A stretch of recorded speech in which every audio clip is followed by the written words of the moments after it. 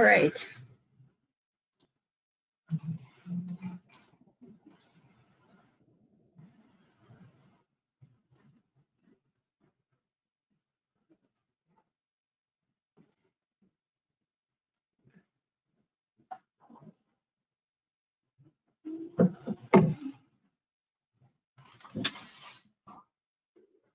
Okay.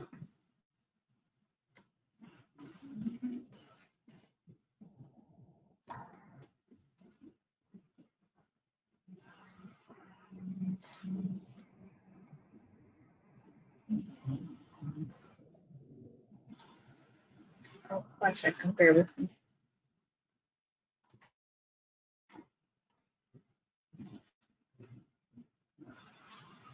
All right. Okay. So, good morning, colleagues. Greetings all. Welcome to this PANCAP webinar in collaboration with the Pan American Health Organization, PAHO, to provide you with an update on MPox. I am Dr. Shanti St. Anthony, the Knowledge Management Coordinator at the Pan-Caribbean Partnership Against HIV and AIDS, and I will be your moderator for today's webinar. As you would know, on August 14, 2024, WHO declared MPox a public health emergency of international concern following the deliberations and advice of the International Health Regulation Emergency Committee. Building on the lessons of COVID-19 and the global MPox outbreak in 2022, our Caribbean countries have heightened their surveillance efforts to ensure early detection and control. To tell us more, we have 5 experts who will present on various aspects of MPox. But before I introduce our presenters, let me share with you, as usual, a few housekeeping notes. First, your mics are muted, so if you have any questions, please type and submit these using the chat feature on your webinar panel. You can leave questions as the presentations are happening. We will take all of the questions during the Q&A segment at the end of the presentation. Second, we are recording the webinar. The recording will be shared on PANCAP's social media platforms and on PANCAP's website for the benefit of those persons who could not have attended this live session now. But importantly, in terms of the recording, by continuing to be at this webinar, you're consenting to being recorded. Third, at the end of the session, you will receive a certificate of participation, but you will also receive a post-webinar survey, and I ask that you kindly give us your feedback. Take the survey and give us your feedback. At the end of the webinar, we will email the presentation to everyone.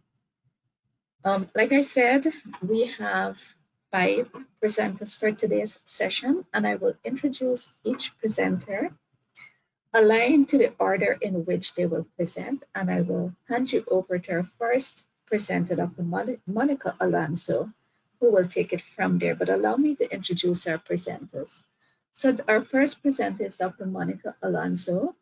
She obtained her medical degree at the Complutense University of Madrid and her PhD in epidemiology from the University Autónoma of Madrid.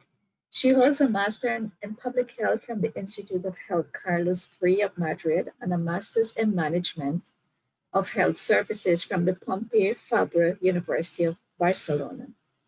Dr. Alonso joined PAHO WHO in 2005 as the advisor to strategic information for HIV and STI. She currently leads the HIV, STI, TB, and hepatitis unit at PAHO. Dr. Monica will present to us the EPI situation, including the global and regional situations, talk with us about new clades and modes of transmission, and other issues around MPox. Following Dr. Alonso would be Dr. Lionel Gresh, who holds a PhD in human genetics and molecular biology from the Pierre et Marie Curie University Pasteur Institute in Paris.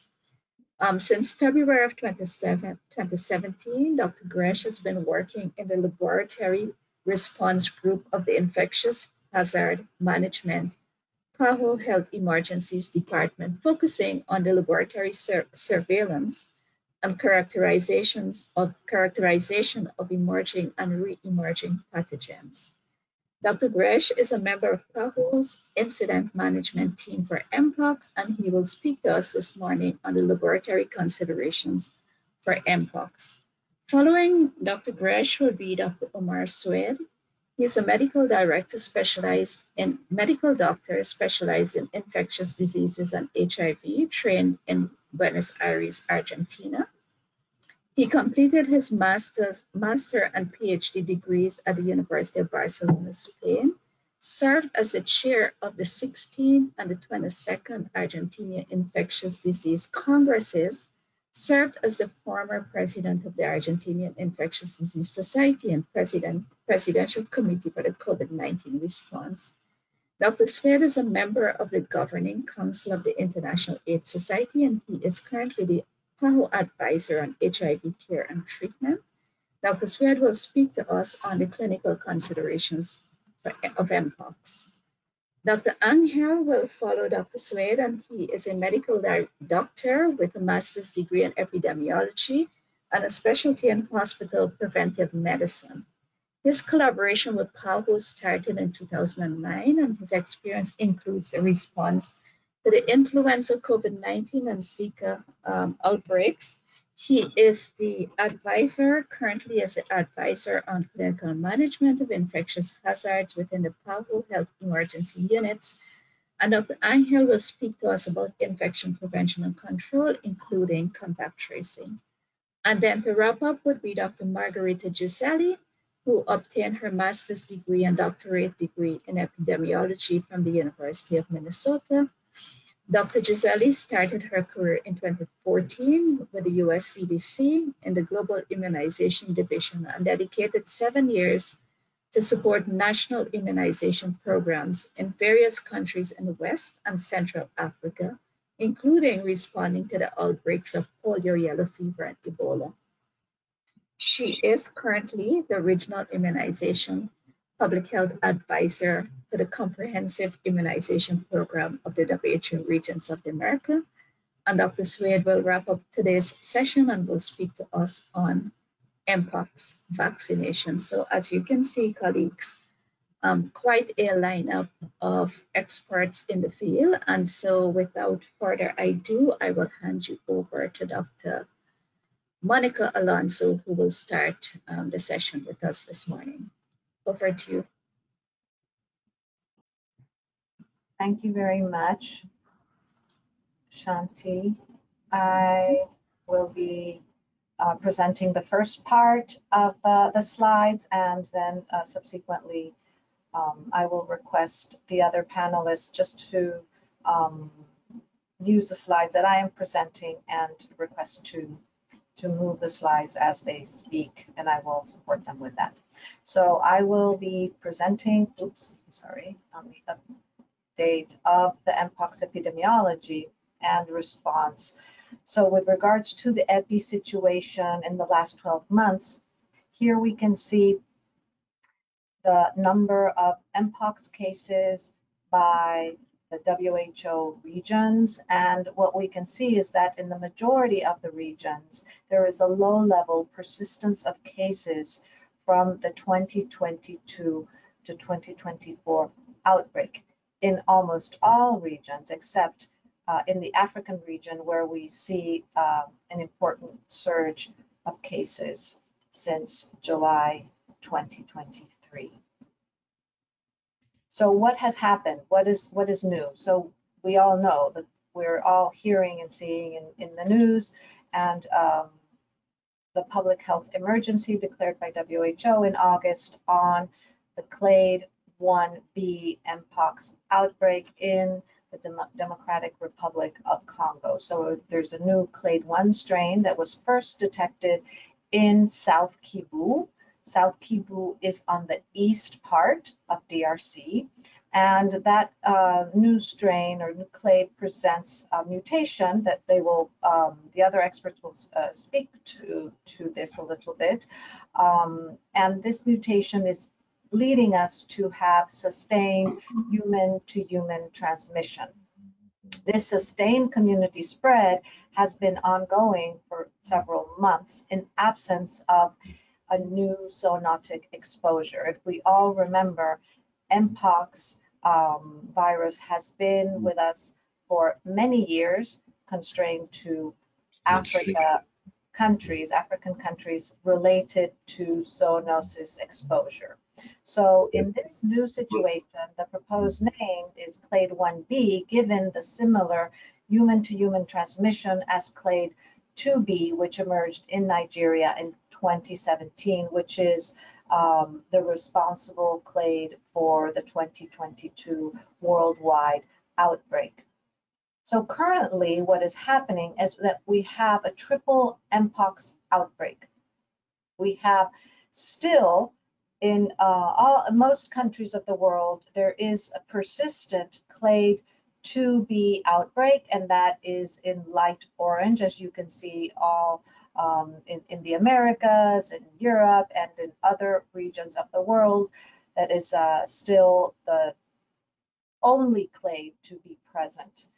Then we have in Africa some countries that have exclusively clade 1a, and then we which is the responsible is related to the zoonotic transmission, and then we have the countries in Africa, mainly DRC, that have clade 1b outbreak. Of course, we see cases in we see the mixture of clade 1 and clade 2 in Thailand and in Sweden, both related to that one imported case in each of the countries. So what are the differences between these clades with regards to the epidemiology? Well, as we mentioned, for clade 1a, the origin is the zoonosis. For clade 1b, it is unknown. And for clade 2b, the origin is also a zoonosis.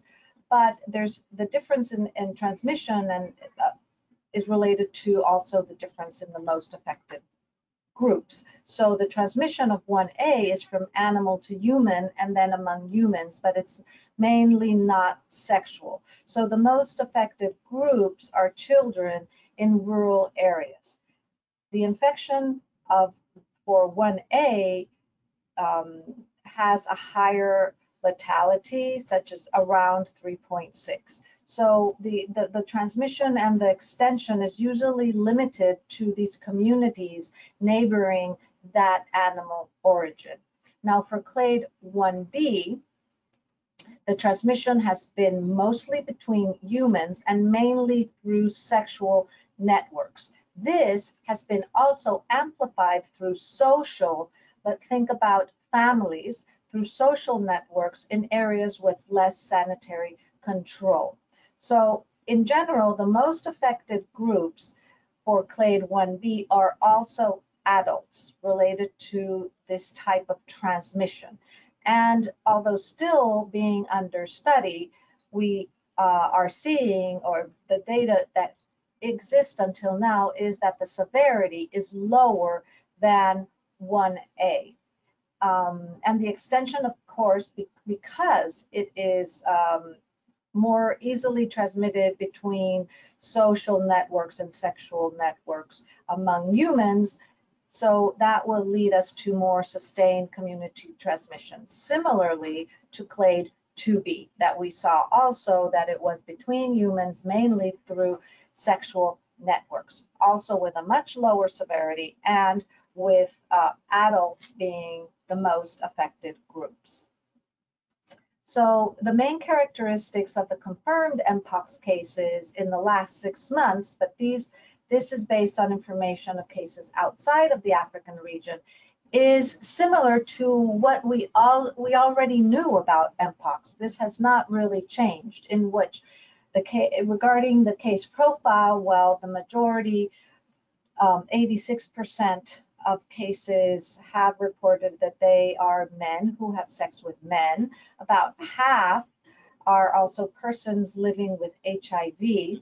A small percentage, around 2.5, are health workers.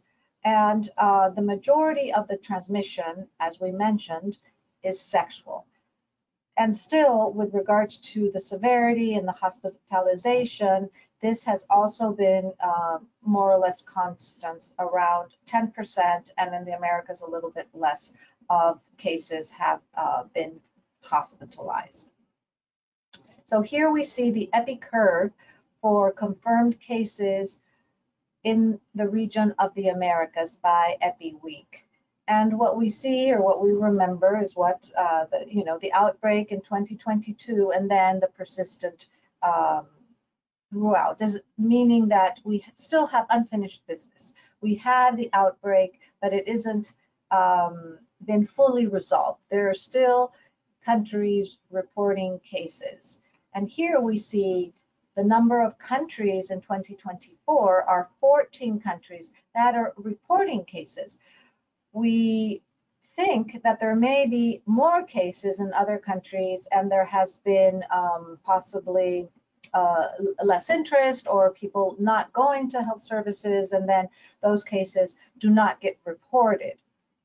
But this is the situation until now, and we see here with regards to 2024, we have confirmed 3,223 cases and 5 deaths.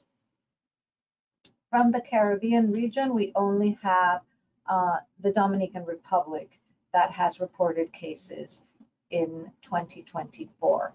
The rest are from Latin America. And again, the epi characteristics of the cases in our region are very similar to what I presented previously, and also very similar between 2022 and 2023 with regards to what is happening now in 2024, in which the majority of cases are men, the majority of those are MSM, and still there is a strong co-infection with being HIV positive. And again, with regards to hospitalization, as I mentioned, a little bit under 10% of the cases have had the need to be hospitalized for different reasons.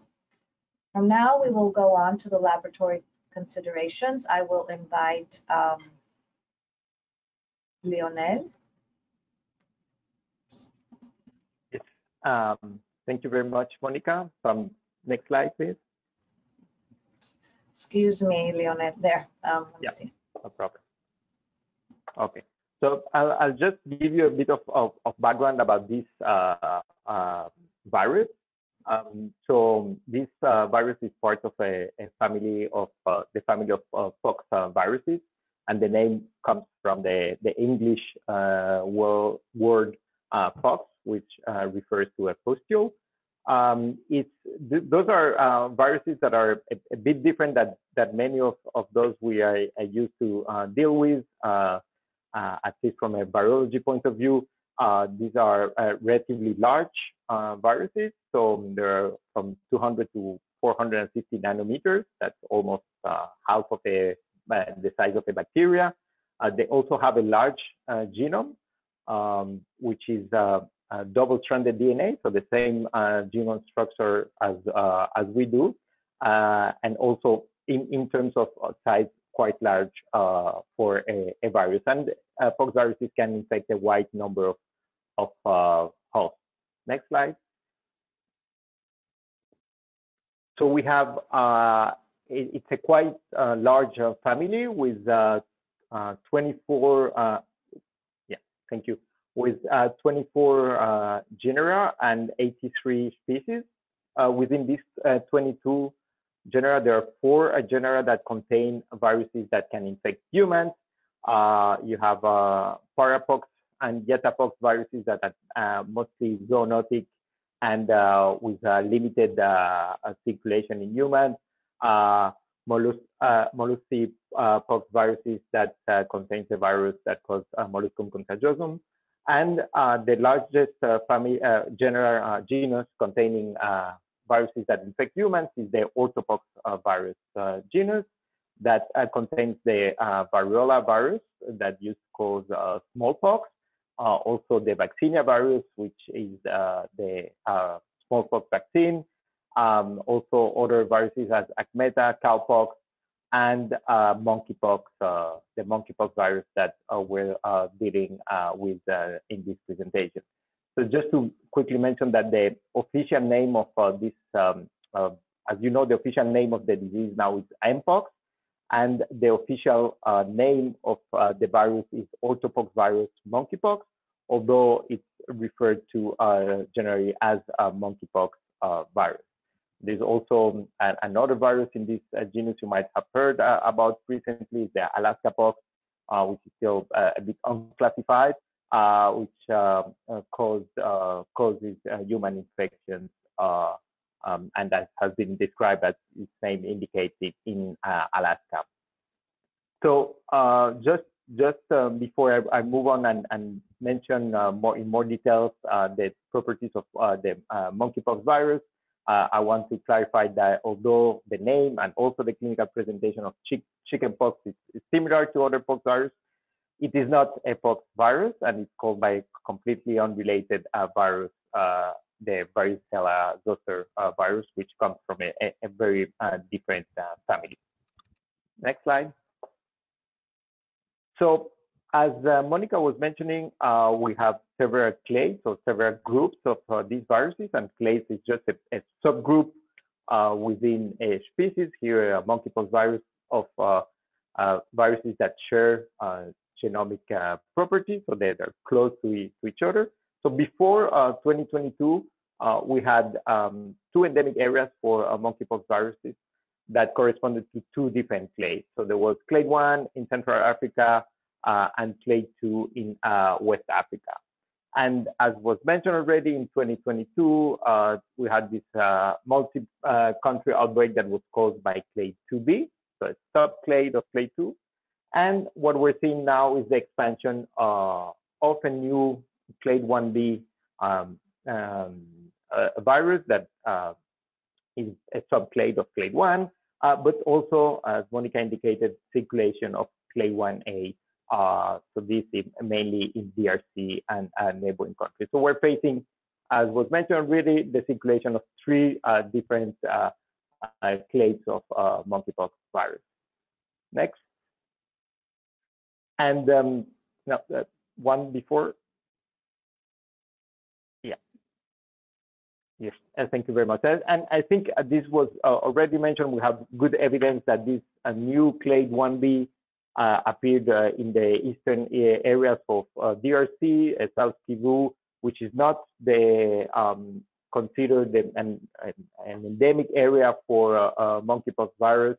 It has certain genomic signatures on certain types of mutations that indicate that this virus is transmitting by a sustained, it's transmitting in a sustainable fashion from humans to humans, and the evidence points out to a transmission of over 10 months in the absence of zoonotic exposure. So which samples do we use for testing, right? The first thing we need to be able to do a test for this virus is, of course, to collect the sample.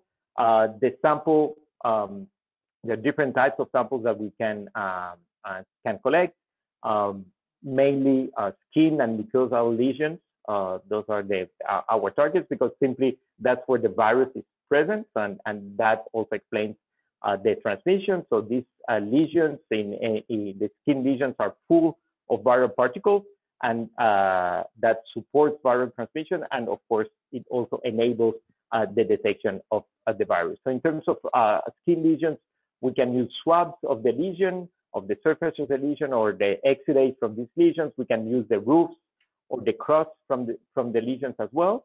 Ideally, one would sample at least two different lesions of the same type in a single tube without mixing these different types of samples, because the downstream processing in the lab is different. There is also a description of detection of the virus in oropharyngeal swabs. However, the data on the sensitivity of these samples is limited, and all other samples are really only collected for research purposes. In terms of the biosafety requirements for the collection, I think it's always important to point out that there is a need to conduct a risk assessment depending on the conditions and the situation where the sample will be collected, that this collection is done by trained personnel using all the required PPE, standard precautions, and including N95 respirators if indicated by the risk assessment. And then in the laboratory, we can use what we call now core biosafety measures, and in addition, heightened biosafety measures to limit any potential exposure in the laboratory context. Next. I just want to point out that in terms of sample collection, during the 2022 outbreak, there were several injury-related MPox cases that were due to needle sticks or sharp injuries in healthcare workers. So what we're currently recommending is that the preferred sample is simply a swab of the lesion surface or the exudate of the surface. So there is no need to puncture or deroof the lesion with a sharp or a needle. You can just swab the lesion rigorously, and this should provide enough viral material that can be detected in the downstream laboratory test. And for to place the swabs, we can these swabs after detection can be transported to the lab both dry or in a viral transport medium, as we do, for example, for respiratory samples for COVID and other respiratory viruses. Next.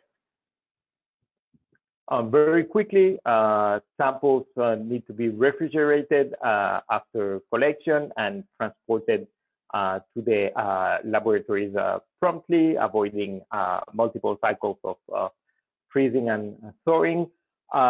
Samples should be shipped always in triple packaging to ensure that no risk is put on people transporting those samples or people receiving those samples in laboratories. And for international and air transport, these samples are now classified as category B.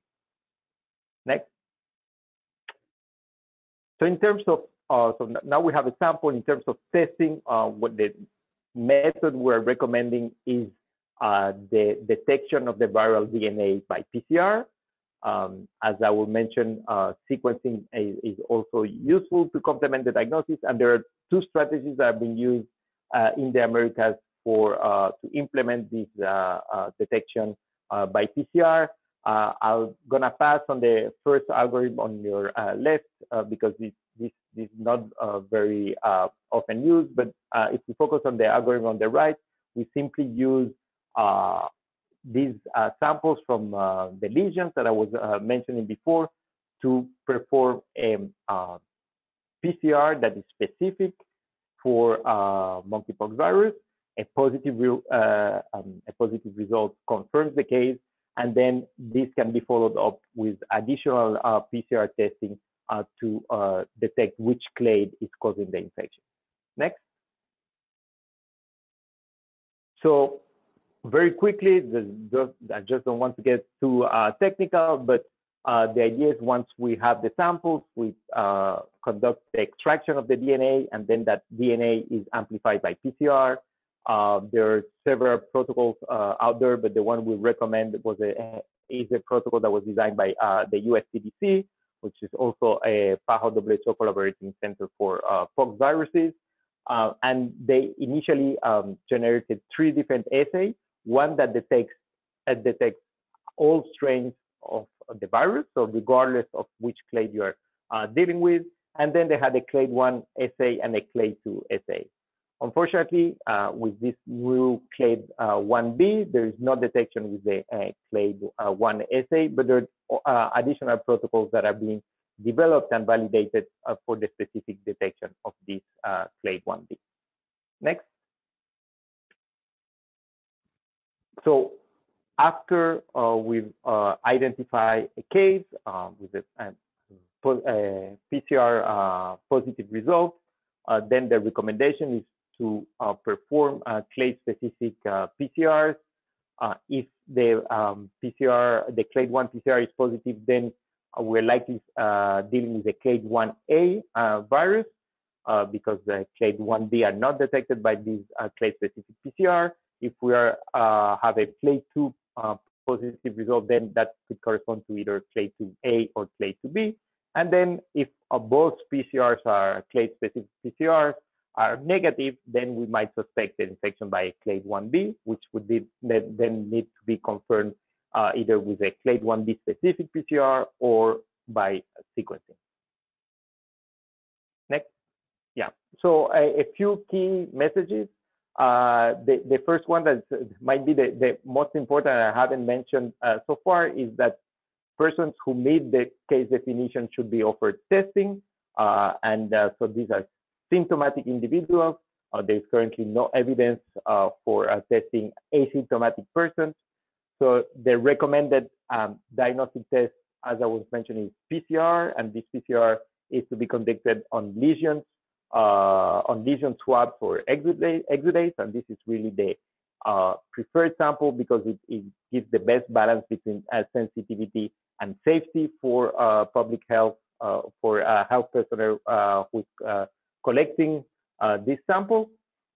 The recommended PCR protocol that we implemented in all countries of the Americas during the 2022-2023 outbreak still detects all viral strains, regardless of the clade. So this capacity that was built together with member states in the past 2 years is still working to detect any monkeypox, MPox case. And this is really the most important because, as you will see in the next presentations, there are clinical care considerations, there are ITC considerations that can be implemented right after we have this confirmation, regardless of the clade we're dealing with. And there are new protocols, as I was mentioning, that will be able to tell us hopefully soon whether we're dealing with a clade 1B virus or not. That can be done today by using genomic sequencing. That on top of being useful to identify the clades, is also important to track mutations that might affect the sensitivity of the PCR, and also to better understand how this virus is spreading and evolving. And finally, I want to mention that the technical assistance and key reagents for these recommended PCR assays are available from PAHO, and that most of these recommendations can be found on the laboratory guidelines for the detection and diagnosis of monkeypox virus infections that we published at the end of last month. Back to you, Monica. Thank you. Now we will go on to the clinical considerations. So Omar.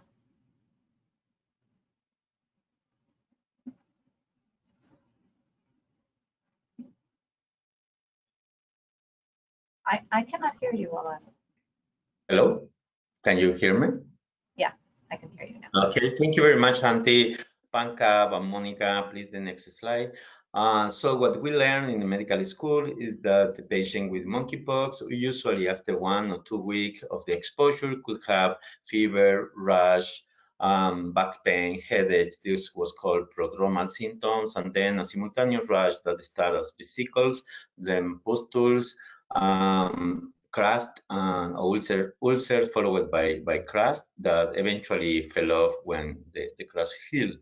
However, the previous outbreak in 2022, there was important difference with the classical MPox reported from Africa. The patient didn't have prodromal symptoms, the lesions were more genitals, and 95% of people were men, in particular men having sex with men or HIV and HIV positive men. So, but there was no big difference between men and women, only for the higher presence of genital rash among men. Next, please. The next, please.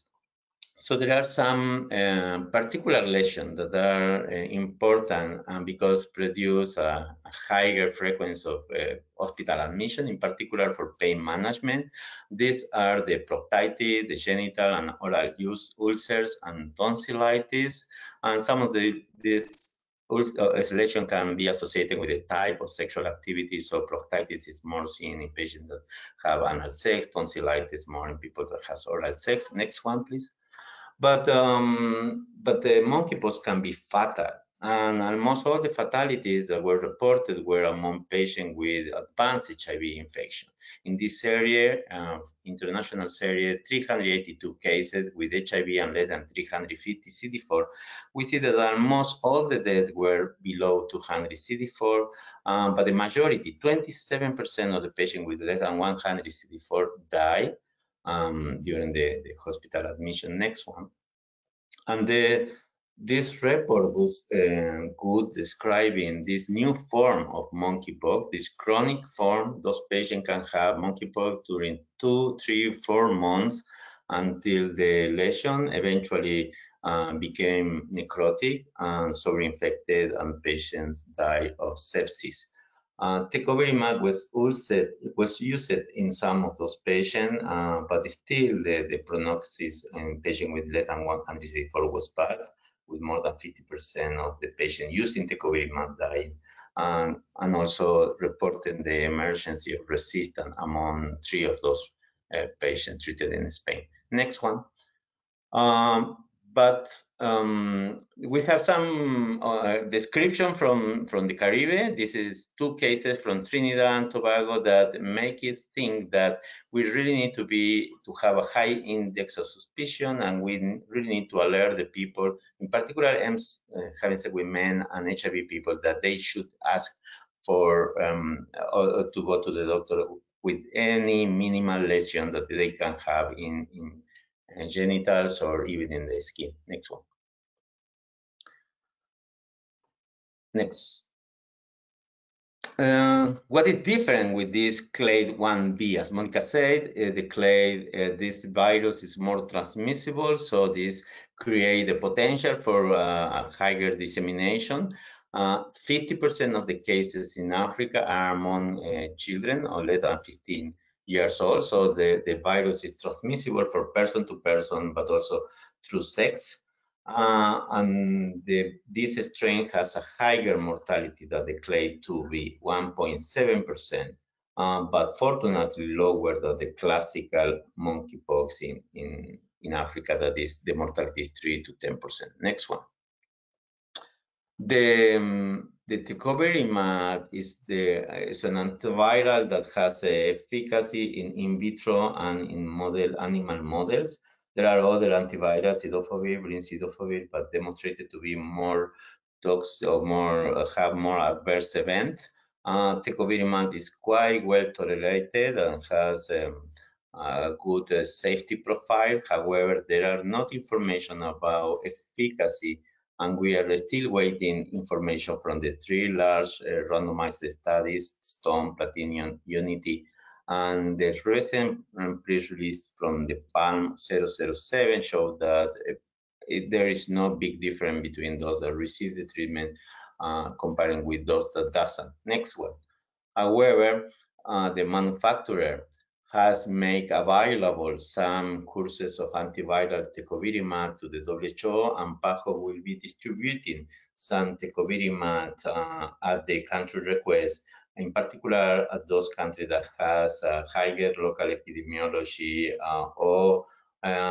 and to be used with severe patients. And this tecovirimat should be used only under the MEURI protocol, and tomorrow the PAHO will be opening a platform to start recording those patients that require tecovirimat. Next one.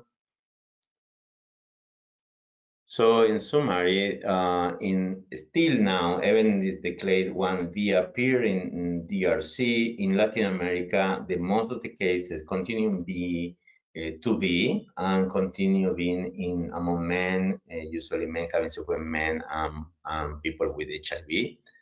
The burden of disease severity, mortality is much higher in people with HIV, in particular with less than 100 CD4, and for this reason, any patient with a symptom suggestive of monkeypox, MPox, should be offered an HIV test and linked to prevention or treatment.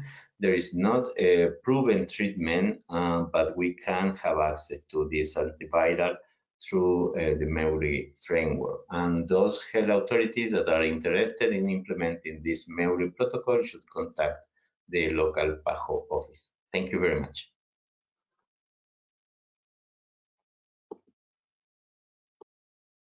Thank you, Omar. Okay, well, now we have Dr. Angel Rodriguez. Okay.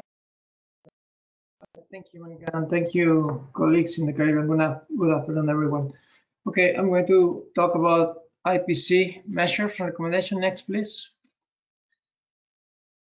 So the first slide here is to reiterate that the recommendations posted and published by WHO in 2022 are still valid. Okay, the guideline is available there, and I'm going to cover the following aspects that are in the left of the screen. Next, please. Okay, so as we learn about the disease, the virus, and also the clinical presentation, it's important to start, and basically this is for suspected cases coming to healthcare facilities with the screening, triage, isolation, and clinical assessment. Okay, this is based on clinical guidelines, yes, but also there is available some screen algorithms that are available in the guideline for these purposes that you can use. But basically, you need to be aware about the rash, fever, and lymphadenopathy, and always using PPE for the trials as a distance of 1 meter. Okay, and I'm going to talk about the PPE later on this. The isolation of the patients that are suspected are important first after the screening, and if there's rooms available. If not, there's no single rooms available. You need to look for a single space, well ventilated, and guarantee that more than 1 meter between patients. Ventilation, always put the patient with a mask, and in the facilities and the trials, you need to start with mask available, chirurgical masks, but also alcohol-based help for cleaning. Next, please.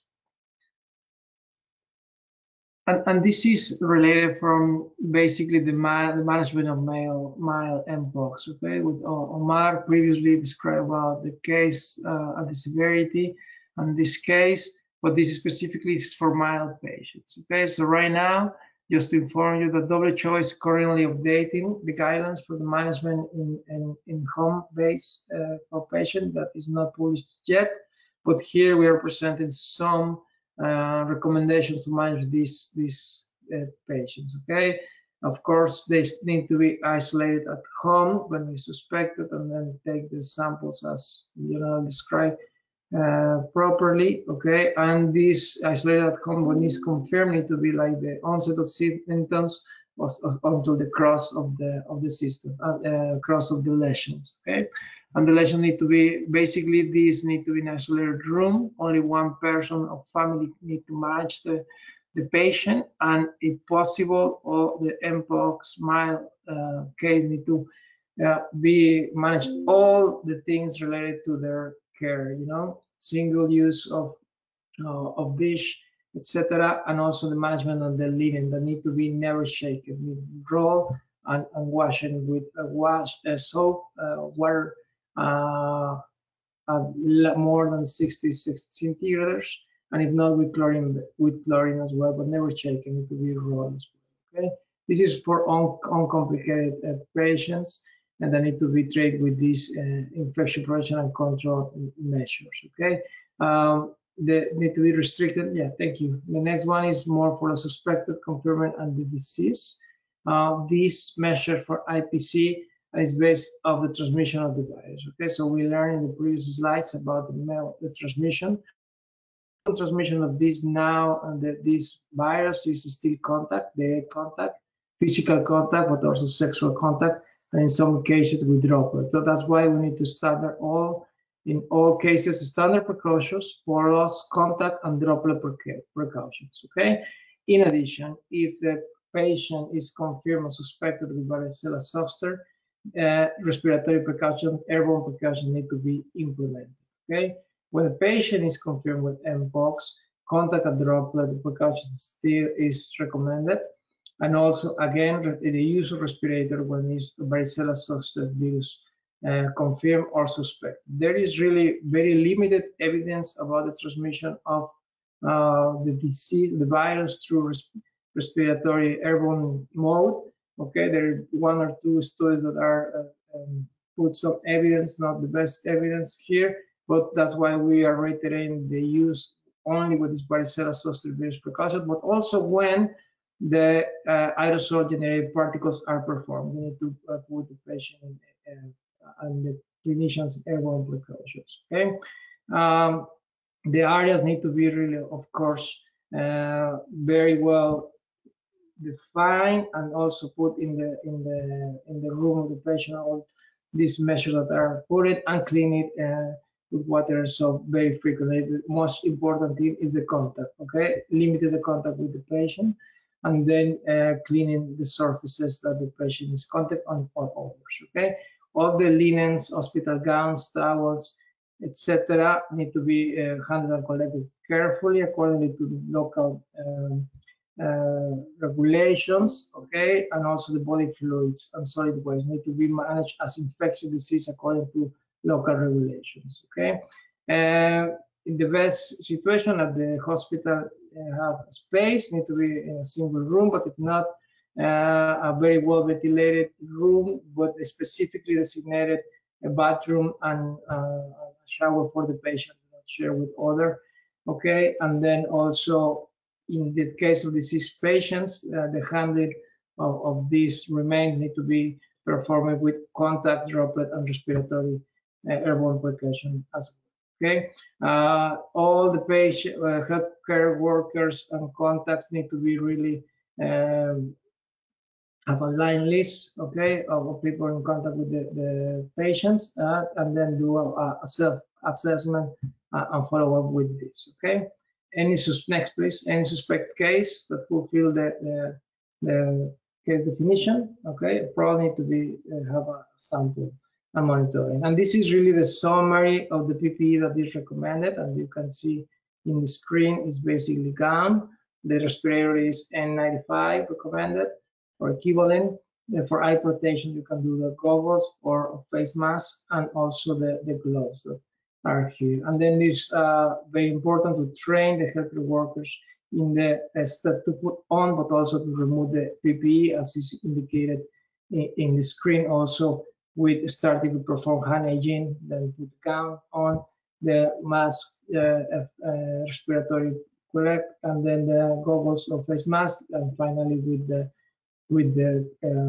gloves on. Okay, and then the procedure to remove is to the right as well. Remember to train these frequently healthcare workers, but also follow up the program for IPC in your healthcare facilities as well. Okay, if the patient that is mild, that is not management at the hospital base, you need to be sure that can be managed at home. If not, you need to manage in the hospital base. Next, please. This is the resources available, including a guideline from PAHO that is from closed settings like prisons and other custodial facilities that are published there, in addition to the WHO guideline. Okay.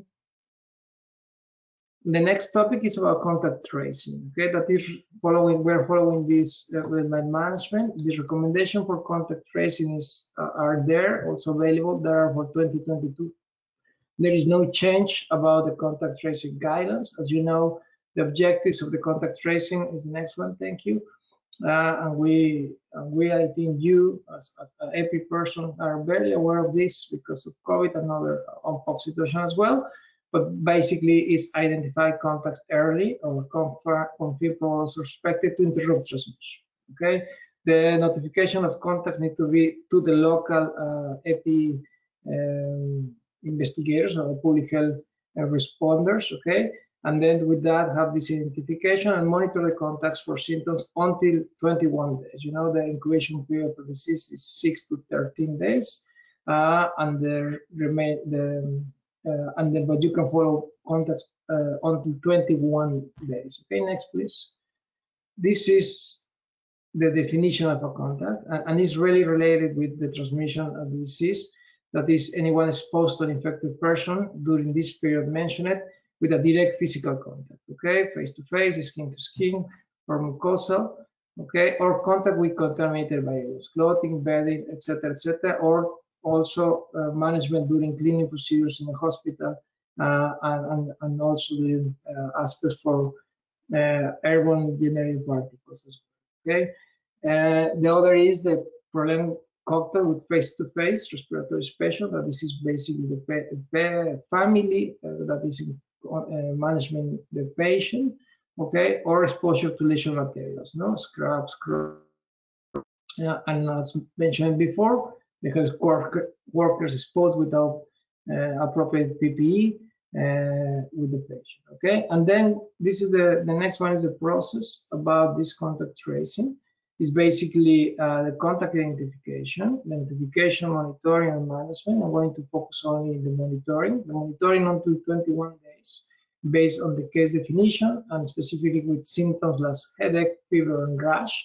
Okay, can be like passive, conducted by the contact, active monitoring that a public health specialist calling the patient, or direct, or depending on resources, can be direct and going to the home. Okay, it's very important, like that there is no symptoms of this contact. The contact do not need to be isolated. Okay, it's basically the monitoring. And if the symptoms start, a new contact tracing for that person need to be established if it's confirmed, etc. Of course, we need to take sample and then test it for that. Okay, there's next, please. There's several. This is just a summary of the process. Several tools to conduct contact tracing and support and facilitate that, with the identification of the case first, and patient, the contacts, the line list. Okay, of course, this is based on the definition of the contact, follow up on the incubation period, etc., and the monitoring and reporting. Okay, and then the treatment as well. Important if this confirmed. There is several options like GoData, etc. Tomorrow, WHO is hosting a GoData experience, actually, for 2 countries in the Americas, management MPox. If you want to assist, just please contact me. I can provide you with the link and follow this chains of transmission. Next, please. And this is, I think, finally is about travel related, very important from the Caribbean. Okay. And this is related with public management, public health authorities, and IHR, and the transportation, of course. And just to highlight 2 things, the long distance travels, near a confirmed case should be notified. In airplanes, usually is 2 lines in front and in the back, 2 lines for the patient. Okay, and this can be applied here because you don't know if it's by herpes Varicella zoster also involved. Okay, and need to be followed the notifications from the cruises, etc. And again, no quarantine is required if some asymptomatic contact is recorded, but monitoring, yes, and follow up as well. Okay, I think this is the last one for this. And there are the resources available, include some on doing contact tracing. Thank you. Thank you, Angel. And now we will go to our last panelist on MPox vaccines. Margarita. Thank you very much, and good afternoon, everyone. So we're going to present the latest recommendations from the WHO on MPox vaccination. These were published on the 23rd of August, so just a month ago, and represent the latest recommendations on this product. So first of all, just to be aware, the currently available smallpox and MPox vaccines are based on live vaccinia virus, or orthopox virus. And there are 3 generations of vaccines. The first generation is the one that was developed for the smallpox eradication program in the 50s into the 70s. This is not something the WHO currently recommends for use. Rather, the focus is now on 2nd and 3rd generation vaccines. So in the next slides, you will hear me talk about the ACAM 2000, which is the 2nd generation generation vaccine, which uses the same vaccinia virus vaccine strains as the first generation, but are produced in tissue culture cells so to attenuate some of the adverse events following vaccination. And then the third generation vaccines, which is the MVA-BN from Bavarian Nordic and LC16M8, which is a vaccine produced in Japan, which further enhances safety. So ACAM 2000, MVA-BN, and LC16M8 are the three that we're going to be discussing today, and the ones mentioned in this document from WHO. Next slide, please. So let's start with ACAM 2000, which is a second generation vaccine. I won't read everything on this slide. I'll just underscore a few key points. So ACAM 2000 is a vaccine approved by the US Food and Drug Administration, the FDA, for immunization against both smallpox and MPox. It is administered in a single dose through the scarification method of using a bifurcated needle. But this vaccine does have some safety concerns, especially with regards to myopericarditis, which you remember is an enlargement of the heart muscle, where in the persons who have received this vaccine, that there is a higher than expected incidence in myopericarditis compared to the general population. In terms of efficacy, we see that seroconversion varies between 76% and 97%, so it seems to be an efficacious vaccine, a vaccine that does produce an antibody response. But this vaccine has not been studied in pregnant women, and it is not recommended for use in immunocompromised persons. Next slide. So the next two vaccines are the third generation vaccines. MVA-BN is the vaccine that was available in the Americas in 2022 and 2023. This is a vaccine that is administered in 2 doses subcutaneously, and the 2 doses are administered 4 weeks apart. It can also be administered intradermally in a fractionated dose, meaning that only a fifth of the full dose is given. And this is a strategy that is used in situations where there is limited availability of vaccine doses. So there are studies ongoing to determine the safety and efficacy of giving a fractionated dose. But so far, the available studies seem to report a positive effect and safety profile. With regards to safety, the safety profile is much better compared to the ACAM 2000. Very few serious adverse events. Actually, none of them were reported in 22 studies that have been reviewed, and there have been only a very few cases of myocarditis among the hundreds of thousands of persons who have received this vaccine. In terms of efficacy, how well this vaccine works, there has been systematic reviews. The efficacy profile is quite good for vaccines that were administered before exposure to the MPox vaccine. The post-exposure vaccine effectiveness estimate does not seem to be as good, only 20%. However, we must consider that only 7 studies were included in this analysis with different periods considered between exposure and vaccination. We know that with post-exposure vaccination, it works best if the vaccine is administered quickly after exposure within the first 4 days. So this study, this analysis took into consideration different periods. So that's why we're presenting both pre-exposure and post-exposure vaccine efficacy studies here. And then finally, in terms of contraindication, again, there are very limited data on the effect of the efficacy of this vaccine and safety profile among pregnant persons, and limited evidence suggests that this vaccine may be safe in persons with well-controlled HIV infection. And next slide. So this is the LC16M8. This is a 3rd generation vaccine that are currently is available only in Japan. This vaccine also is administered in a single dose through the scarification method. It has a very good safety profile based on the information available. And in terms of seroconversion, it ranges between 60% and 100% 30 days after vaccination. Again, we have no data available on the safety profile for this vaccine among pregnant persons, and it is at this point not recommended for persons who are immunocompromised. Next slide. Now, For all three vaccines, there are some common characteristics. First of all, some elements have not been studied in the data that we have just shown you. First of all, co-administration, the administration of any of these three vaccines against MPox with any other vaccine. So unlike with, for example, the COVID vaccines, which can be co-administered with the influenza vaccine, there are no data on the safety profile of administering one MPox vaccine with any other vaccine. Interchangeability, there are also no data available on whether you can administer one dose of one type of MPox vaccine followed by a dose of another MPox vaccines. And also there are no data available on the cost effectiveness of MPox vaccination, even though many studies for almost all vaccines show that there is some cost effectiveness compared to not using any kind of vaccination.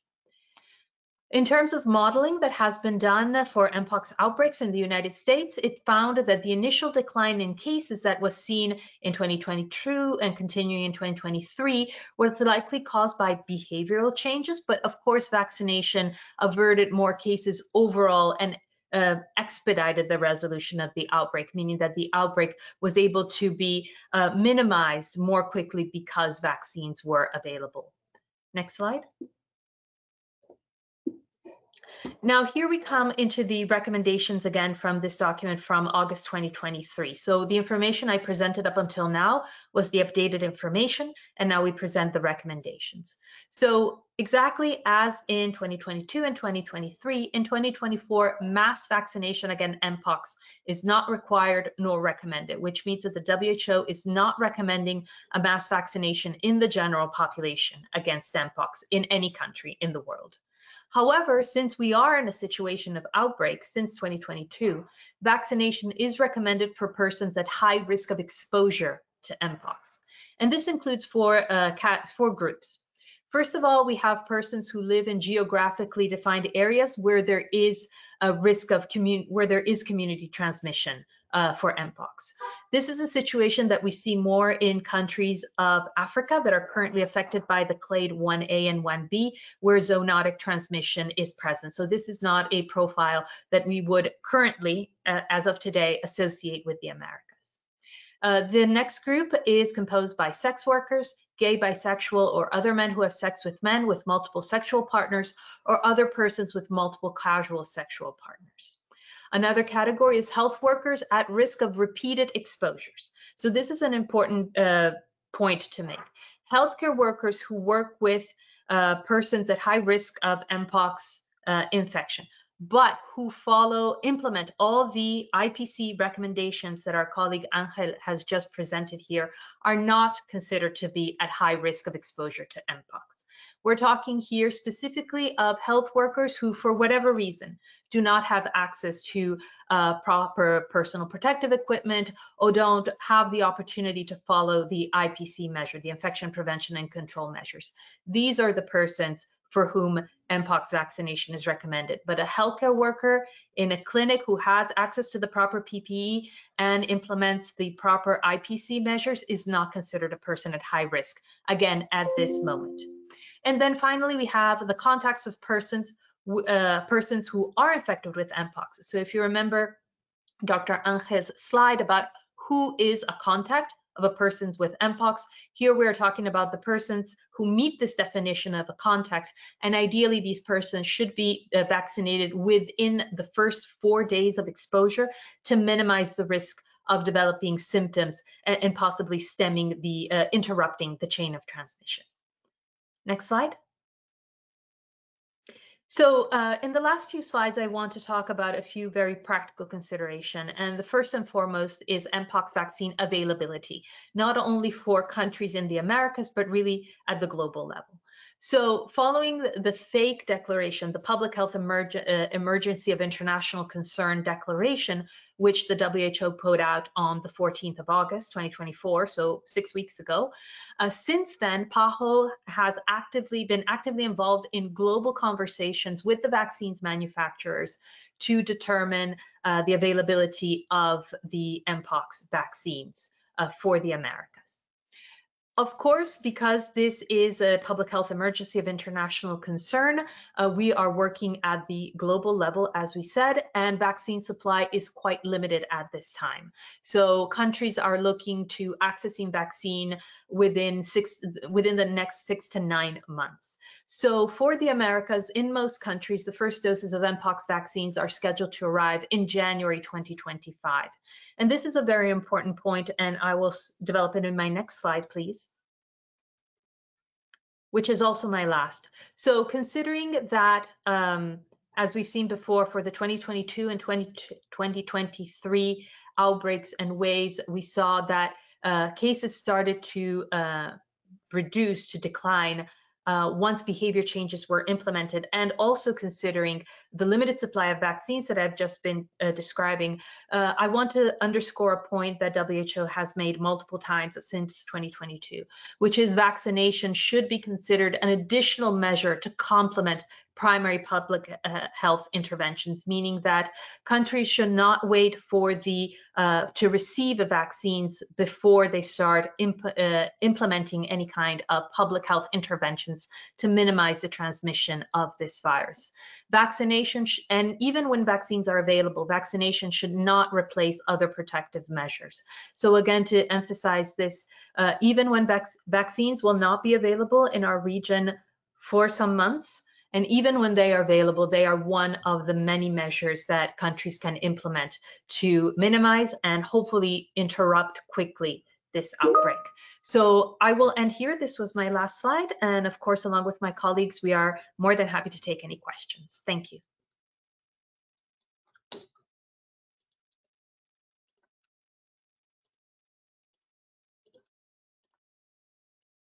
I'm not sure how to stop sharing my screen.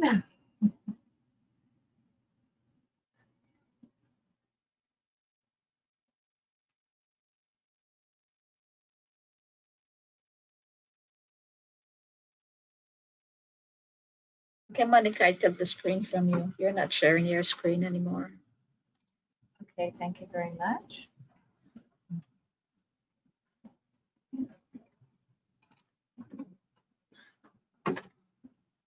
Okay, so colleagues, thank you very much. Thanks to all of our presenters, Dr. Monica Alonso, Dr. Omar Sue, Dr. Margarita Giselli, Dr. Angel Rodriguez, and Dr. Lionel Koresh. Thank you. It was very, very comprehensive. I think we covered so many grounds, from the epidemiology all the way down to vaccination.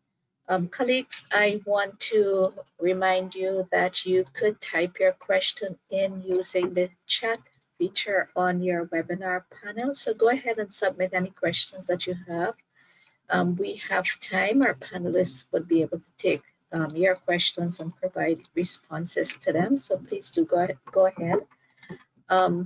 So at this point, we don't have any question, Monica. I'm assuming that our colleagues are submitting them. I'm beginning to see the question marks, but I want to thank you all for providing so much information in this 1 hour, and we will take the questions, but starting from the epidemiology, Monica, being able to talk us through that in terms of the different clades and the laboratory diagnosis, looking at the algorithm. So thank you, Dr. Gresh. A really very practical algorithm, I think. Omar, thanks for walking us through the clinical considerations and being able to share with us some of the studies that have taken place and some of the ongoing studies. Touching on treatment, I think that was really very important as well. And to our presenter, Dr. Angel, on the infection control, really very practical messages from WHO in terms of who is a case, who is a suspected case, how do we define a contact, and the steps to contact tracing, and not just the steps, but a timeline in which we should really take these steps into consideration. And thank you, Dr. Giselli, for all of the information on vaccines, walking us through the different generations of vaccine, but really being able to go deeper into the characterization of the second and the third generation of vaccines and really looking at the safety, efficacy, and all of the contraindication for the different vaccines. So again, pretty comprehensive, and I do appreciate all of the information that has been shared. We have some questions that have come in. One of the question is, if you have chickenpox, can you still take, if you've had chickenpox, can you still take the monkeypox, the MPox vaccine? I don't know. I'll take that question. Thank you very much.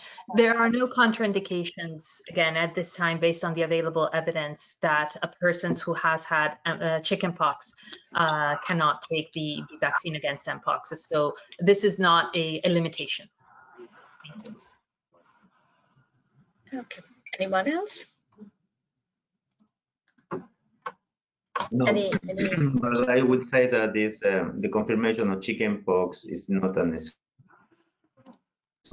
MPox, because in some series up to 10% of the children in Africa could have a co-infection, and it's probably because the chickenpox infection increases susceptibility and also increase the contact of the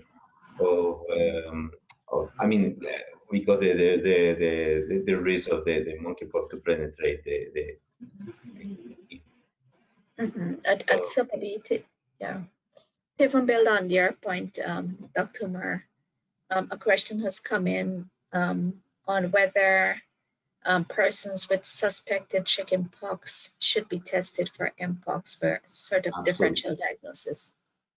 I think Lionel is the expert in laboratory, but clinically I would say absolutely yes. Yeah. Okay, perfect. Dr. Gresh, there is a question that I think that relates to you, whether there are sequencing protocols that are currently available for MPox. That's a very, very good question.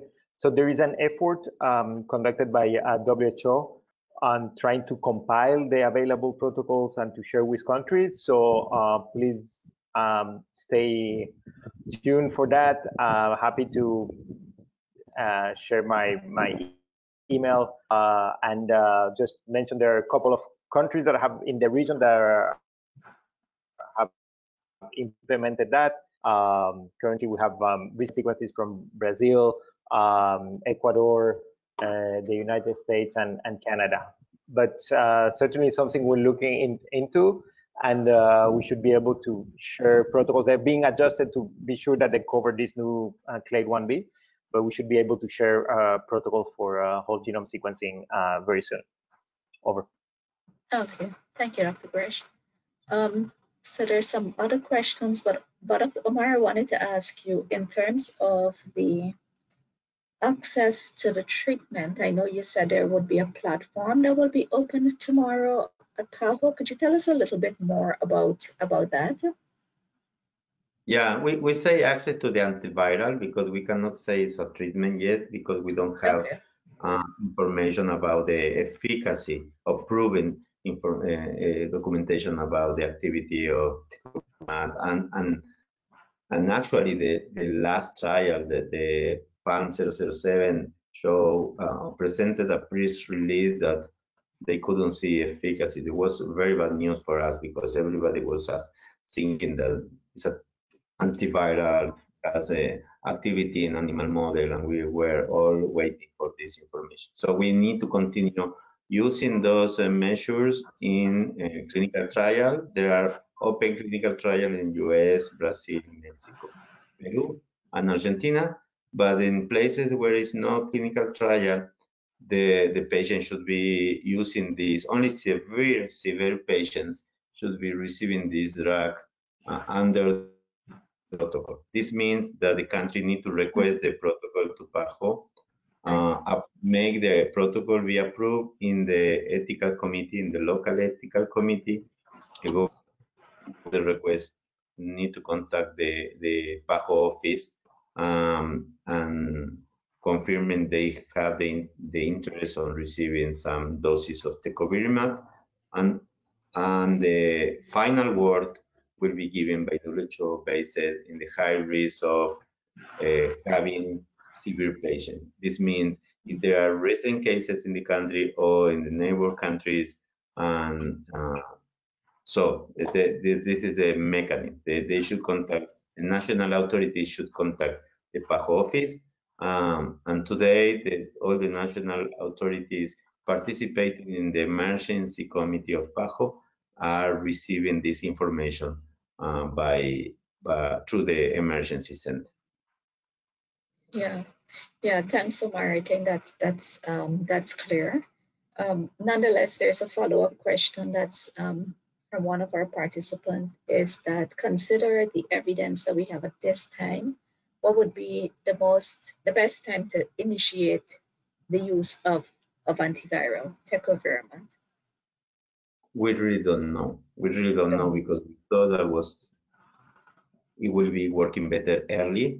And this is the result of the PALM 007 that showed that no different when it started early in those patients. So maybe we need to reserve for very sick patients and potentially in combination with others to avoid the emergency of resistance. But we don't know. Thank you, Dr. Mar. Dr. Giseli, I think we have two questions here on vaccine. So the first question is that since there has been no study that a vaccine could be given with other vaccines, I'm not sure, what would be your advice on that? Co-administration, I think, with other vaccines. And then the second question is, for the vaccine development, is consideration given to the vaccine strain as vaccine development is happening? So two questions on vaccines. Sure. So for the first one, with regard to co-administration, the reason why two vaccines are not recommended to be co-administered unless the co-administration has been thoroughly studied is that if there are any adverse events following vaccination, it's very difficult to say they're due to which vaccine, especially if one has limited studies as the one in MPox. We're still gathering information. So the general recommendation here is to when there are no information on co-administration, is to have the vaccine doses administered at least 2 weeks apart. So again, it's very clear if any adverse events do occur, if they are associated with one vaccine versus another. So that would be the recommendation. With regard to the second question, could you repeat it, please?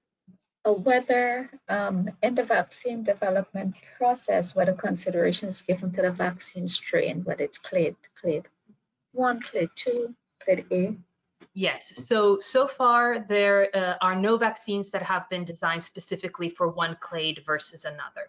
So if, for example, tomorrow a case of the clade 1B were to be identified in the Americas, and if this person is eligible for vaccination, this person would receive the same vaccines that is available for any other, for the clade 2B, which are all the cases that have been identified in the Americas so far.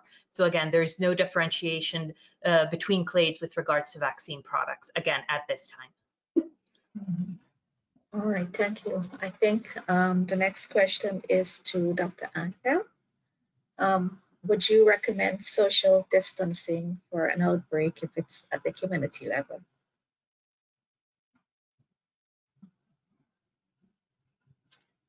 Let me unmute myself. No, we don't recommend that. Okay, as indicated in the IPC measure, is basically for management at home and also healthcare facilities, and then they have a secure distance of at least 1 meter using the appropriate PPE. Okay. Over. Okay, thank you. I don't see any other question at this time. So I think we can wrap up now. I'm not seeing any other question. No one is typing either. So colleagues, thank you all very much. Dr. Monica, Dr. Lionel Gresh, Dr. Margarita Giseli, Dr. Omar Sweat, Dr. Angel Rodriguez. Thank you all very much for taking us through the update on MPox. I think it has been a really excellent session. A lot of knowledge that has been shared. And I like that we were able to cover from the epidemiology to all the different aspects, and then even talk quite a bit about vaccines. I will share the presentations with all of the participants, and in fact, I'll share the presentation with everyone who registered for the webinar. Maybe they were not able to attend, but they will get the presentation. Someone says that they don't have a question. It was very informative session, very clear and to the point. And so we understand why.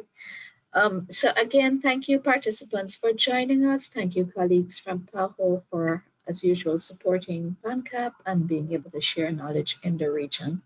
And this brings us to the end. Please respond to our survey. You will receive a survey in the next minute once we close the webinar.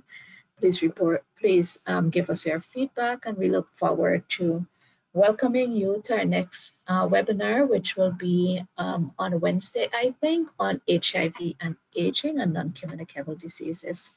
Do take care, everybody, and have a good day. Thank you. Thank you very much. Have a nice day.